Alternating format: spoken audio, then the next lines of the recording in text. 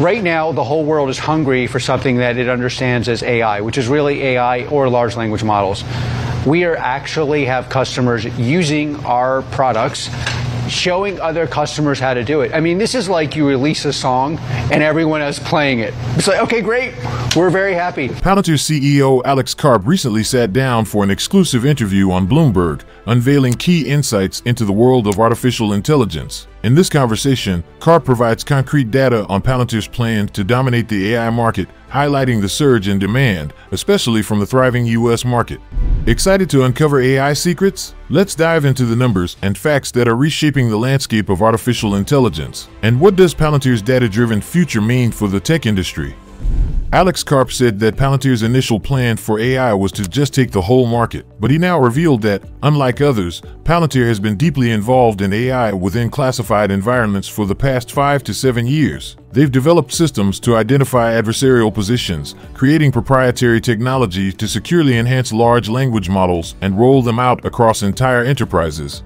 With 20 years of experience, Karp is confident that what they're implementing now would take others 4 to 5 years to build. The demand for Palantir's AI is massive, with a large customer base and an influx of inbound calls exceeding the usual yearly count within a single month. In the US, there's a noticeable hunger for innovation, driving a need for an ability to securely map large language models, or LLMs, onto enterprises. Palantir's focus lies not in poetry writing, but in providing powerful solutions that can transform enterprises within weeks, offering improved margins and safety.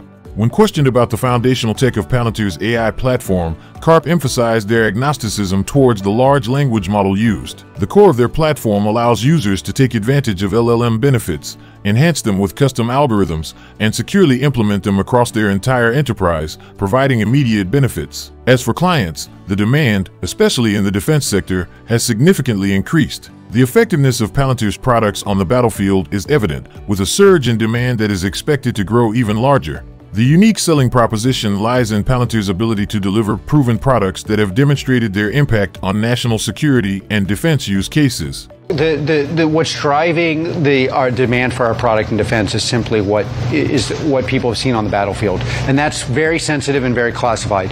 But the demand for that is very large. It's going to get larger. Why is it going to get larger? Because America is the best at software. Software that's built on a product is in high demand in defense. Why is it also in demand? Because until 2 years ago, everyone thought this was a joke. We were building systems over the last 5 years that are deadly.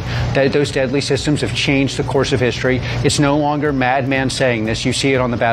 CEO Alex Karp emphasized the tangible impact witnessed on the battlefield when asked about the driving force behind the demand for Palantir's product in the defense sector. Though the specifics remain classified, the demand is substantial and poised to grow even larger. Karp attributes this surge to America's prowess in software production, noting a significant shift in perception from dismissing AI as a joke to recognizing its potential for changing history. Highlighting the U.S. commercial industry's adaptability, Karp underscores clients' hunger for innovations that provide a disproportionate advantage in margins, safety, and secure utilization of LLMs.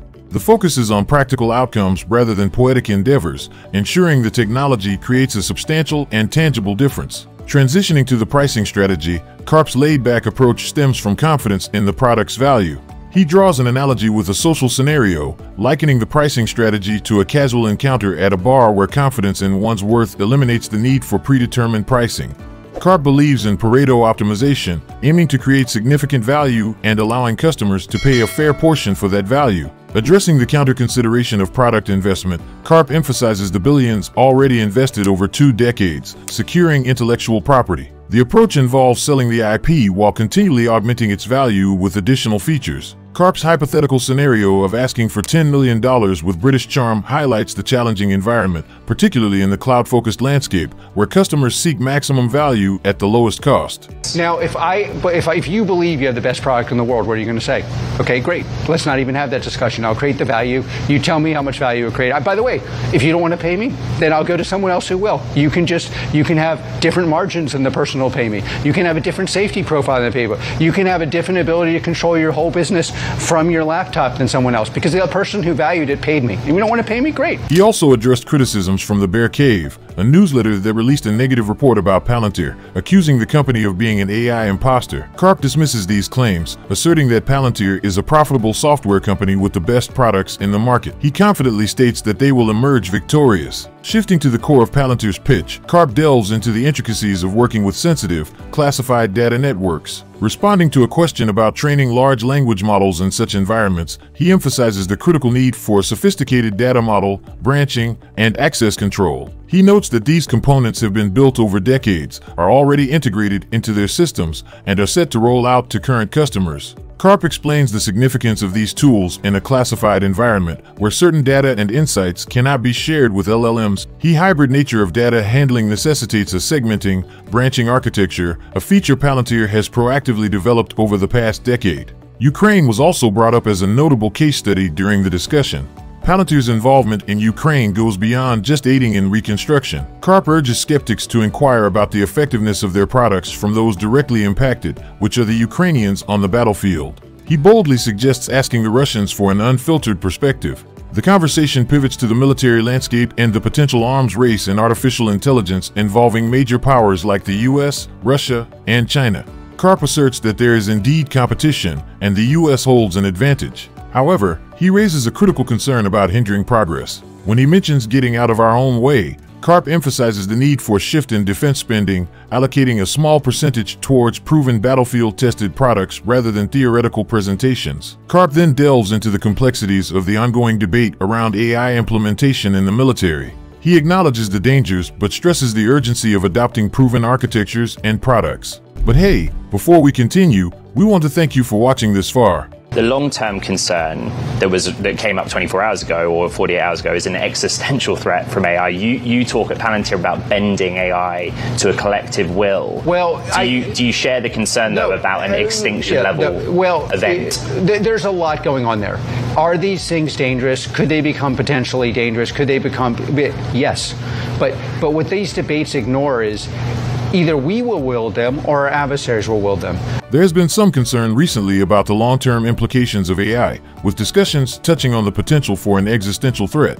Palantir CEO Alex Karp acknowledges the risks but highlights the importance of wielding AI responsibly, emphasizing that either we control these technologies or our adversaries will. He stresses the significance of ensuring that those who respect norms and the rule of law have control. When questioned about competition, particularly mentioning C3.ai, Karp dismisses the idea of engaging in bidding processes, asserting that the AI market is infinite. He bluntly challenges the concept of competition, suggesting that the focus should be on trying different approaches and adopting the solution that creates the most value. Regarding Bloomberg Intelligence's projection of a $1.3 trillion generative AI market by 2032, Karp expresses skepticism, noting the difficulty in measuring such a vast and evolving market.